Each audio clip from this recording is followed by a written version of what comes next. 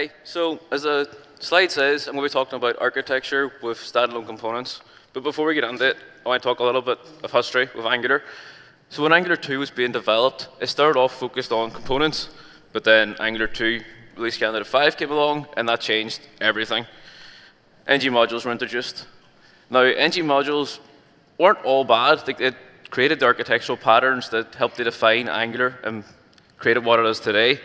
But as was mentioned earlier today, NG modules also had that increased complexity for barrier to entry, and it was quite quickly became one of the most voted issues for making them optional and going back to just having components.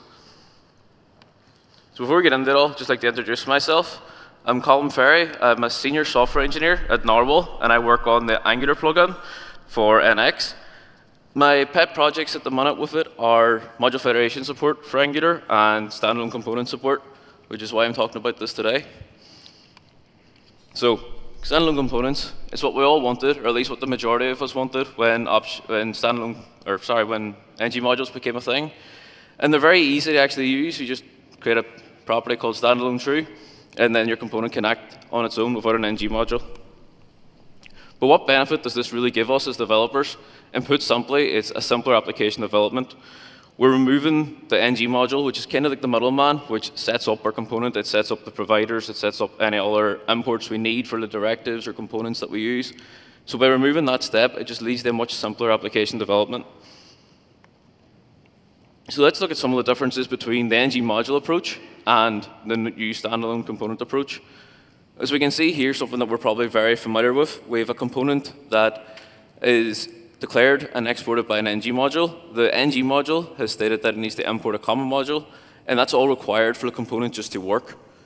But in comparison, for standalone components, we no longer need that NG module. We just tell the component that it's a standalone component, and then to let that ngf directive work, we just import the common module directly to the component. So now that we have our component, how do we actually use it somewhere? Well, again, something we're probably very familiar with in an NG module approach, we have to create another module for the component that wants to use the component we just created. It needs to import the NG module for that other component, and then it needs to declare our new component that we're trying to use it within.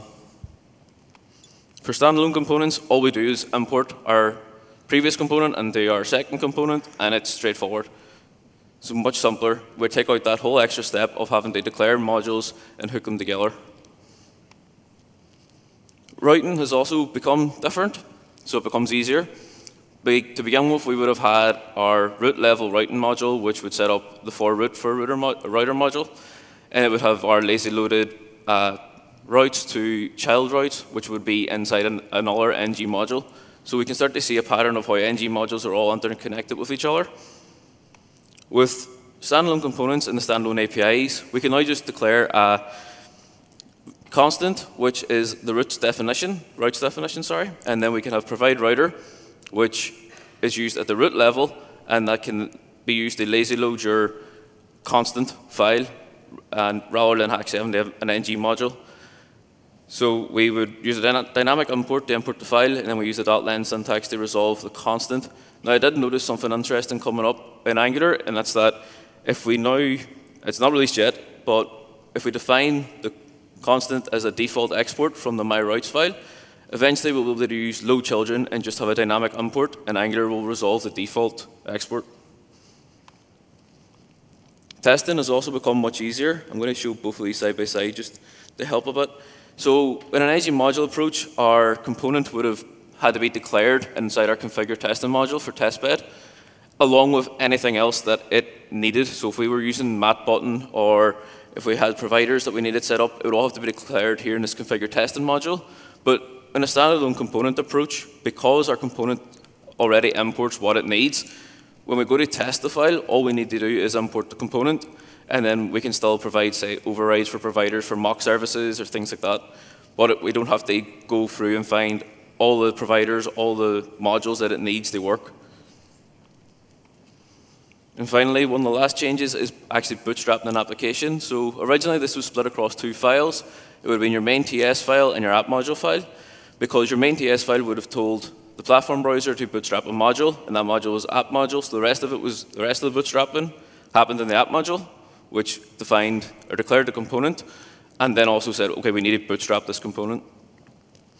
With standalone components, it all merges into one file, so it's all in the main TS file, and we use the new bootstrap application API. We tell it the standalone component we want to bootstrap, and then we can provide some root level providers here. So this is where we could provide our router using the provide router API. But on to what the talk is mostly about. So what is component first architecture? Well, I started thinking about this architecture approach when standalone components was in request for comments stage, because if we were to move towards a standalone component approach for application development, we needed to fill the void that NG modules had created for how we architect our applications.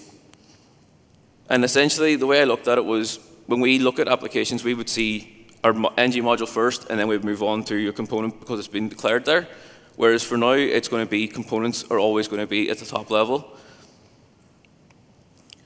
And because of that, I created this kind of definition where it's the concept that your application is entirely controlled by your components. There's no middleman anymore doing some setup. Everything is set up and controlled by your components themselves. And there's 4 main pillars to this. So there's the standalone components and all their declarables, such as your pipes and your directives. There's component-led state management. Essentially, this is just to say that the state management for a component lives close by, and it's not happening somewhere that it's difficult to find. We have a dedicated routes file or component, which specifies the routing throughout your application, or if you're using lazy loading, for each feature that you might be lazy loading. And then finally, reduced provider and direction, which can be caused by NG modules creating providers that a component, when you open a component file, you can't see straight away. So essentially, applications should be a composition of standalone components, pipes, and directives, or other services and things like that as well. But because we now only use standalone components and pipes throughout our whole application, we can see directly when we open a component or a pipe or a directive what it needs to operate. So the reasoning becomes more straightforward about how our application is functioning. Testing becomes a lot easier, debugging becomes easier, and I feel like dev tools can be smarter. And this is where I think it's going to be key. We could get to the stage, because components and pipes need to import using a TypeScript import, we could use static analysis to analyze our application and build out a dependency graph of our actual components and pipes and directives, which could then lead to even smarter analysis and changes throughout our application. We could also use it for refactoring. So if we needed to change a directive, we could easily see what's affected by making a change to that directive. We can see where it's been imported and what all components will be impacted by that change. So the reduced provider and direction is basically the services that should be used globally and be single, then we provide them en route. Otherwise, we provide them directly in the component metadata. So we can see straight away that this is not a singleton, it's been provided here. We just reduce that in direction of having to go find the NG module that the component is declared on or the pipe is declared on. And it just makes it a lot easier to reason about, and we can reduce bugs that are related to multiple instances. Consider you've got a service that you think is global, but you are starting to see some bugs where it seems like it's not. We can just do a find references, and we can see exactly what component's been provided on. And we can then make it a conclusion of whether it should be provided there and it's acting correctly. So it all just helps with this idea of making it easier to debug and reason about our application. And moving on to the dedicated routes file. So every feature domain should have an entry point, which is your routes file or component. So it's easy then to see how we move about the application, how a user might route across our application. But it could be improved if we use something like the Angular component router, where it's a declarative router. We create a component, and the component we use tags to set up how it looks, and it just kind of follows the philosophy a bit better, where it's a component that's controlling all our components.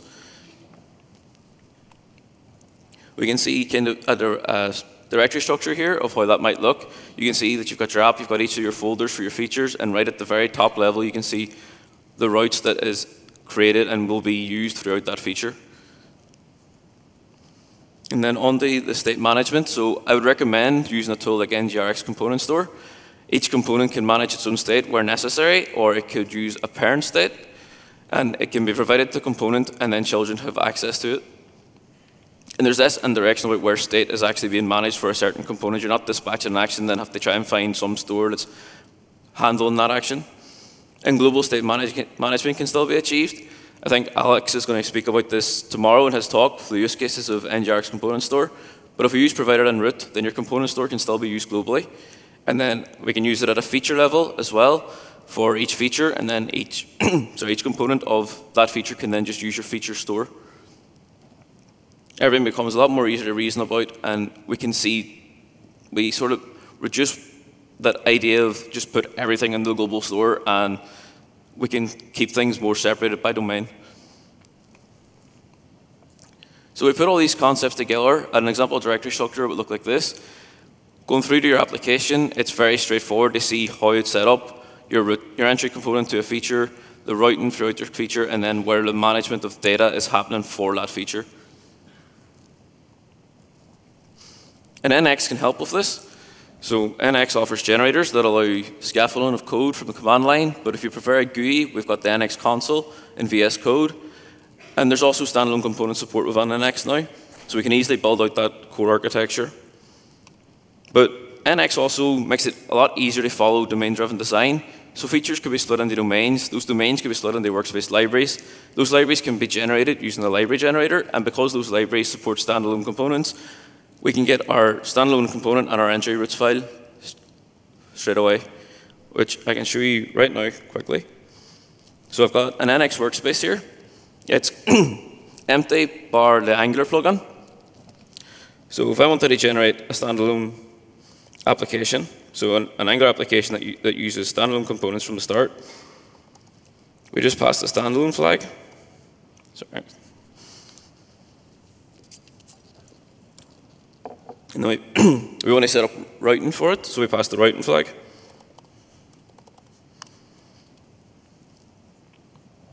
And we can see that NX has generated our application files. And if we take a look at them, we can see that our main TS file has been set up to use Bootstrap application.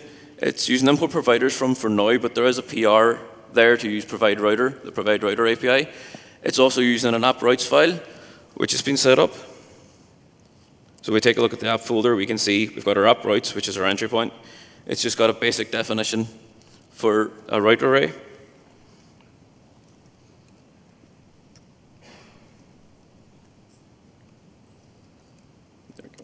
And then our component is a standalone component which imports the router module for the router outlet directive, and the NX welcome component so that it can render it.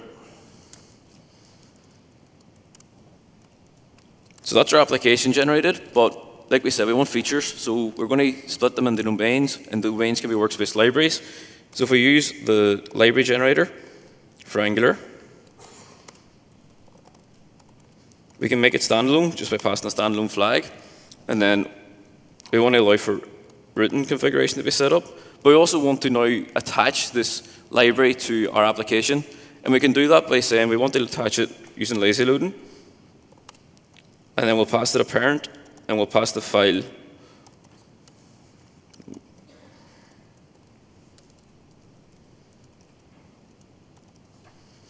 So we now tell it the parent of our feature library is going to be the app routes file, and NX will be able to find that and automatically insert a lazy loaded route to our application. If we take a look at the library first, we can see we've got our lib.routes file. And within that, we've got a route set up for our feature, which is pointing to the standalone component.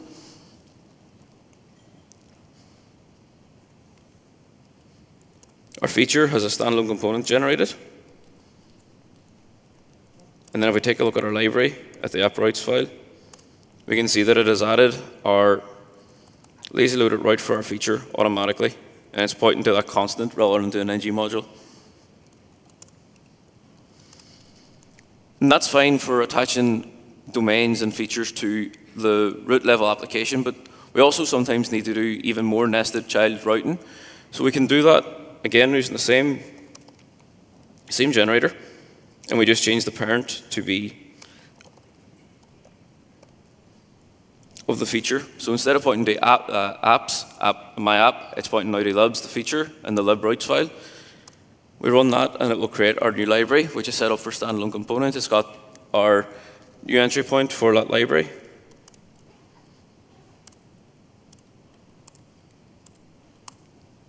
So we can see there, and it will have attached correctly to the lib_routes file for our feature. And of course, this is generating standalone libraries, standalone applications, but with BIM must they not be able to generate standalone components, which is extremely straightforward. It's just a component generator and standalone flag, and then you tell it the feature you want to attach it to. That gets it created, and we can see it in the folder structure. So it's straightforward, and NX can really help just to scaffold out this code and ensure that we follow the architecture pattern set up. So that's a quick recap of the generators we use. We used the app generator, the library generator, and the component generator. There's only 3 generators used there, but based on the flags that we passed, we were able to quickly scaffold out multiple features, and everything using standalone and taken the best advantage of all the new standalone features that Angular's offered. So if you have any questions about this, you can reach out to me and connect on Twitter. My handle's Ferry Colum, or you can just find me afterwards and pull me aside and talk to me. Thank you.